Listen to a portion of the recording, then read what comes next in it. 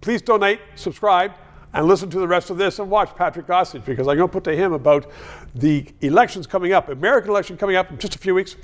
Canadians wish they had an election. If my bet on Trudeau and his ego is such, we won't have an election for quite some time.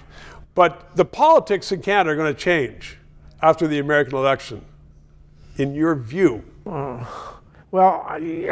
The politics are so bad in this country. Oh, they're already bad then. And you know, and they're going to get worse. It's going to be a disgusting election. There's going to be name calling like we've never seen.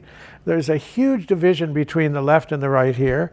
And interestingly enough, the progressive parties, the NDP and the Liberals, have 22% of the vote each.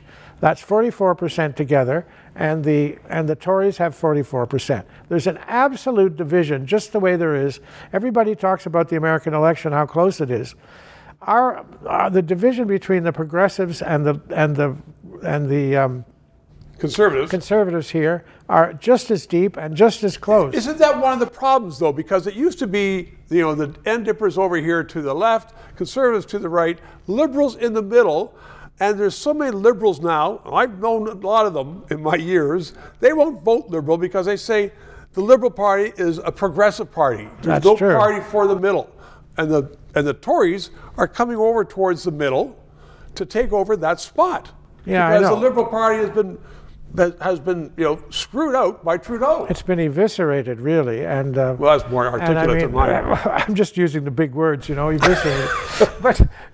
but you know, the U.S. election is really affecting ours in terms of the way it's being fought, but and how bitter it is. Like, there's a bitterness in this country that makes me really sick. But Trudeau is saying that when he is saying Poilievre is like the Trump of Canada, and Poilievre is saying that Trudeau is a wacko job and has ruined this country.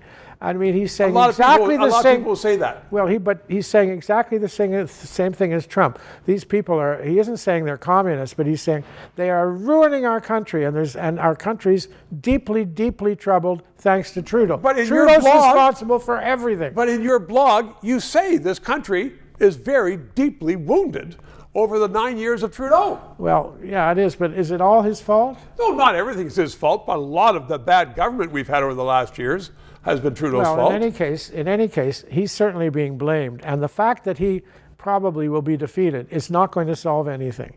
And the thought that, you know, the thought that axe the tax, build the homes, fix the budget, stop the crime, and bring it home, there's no content in that except axe the tax. But that's what people want.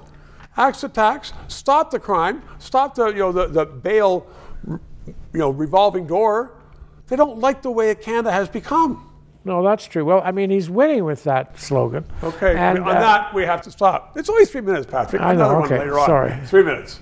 To those of you who have subscribed and donated, a heartfelt thank you. You're keeping us on the air. If you're watching and you haven't, please try to do so, because 4 years ago, we started this show because there needed to be independent analysis.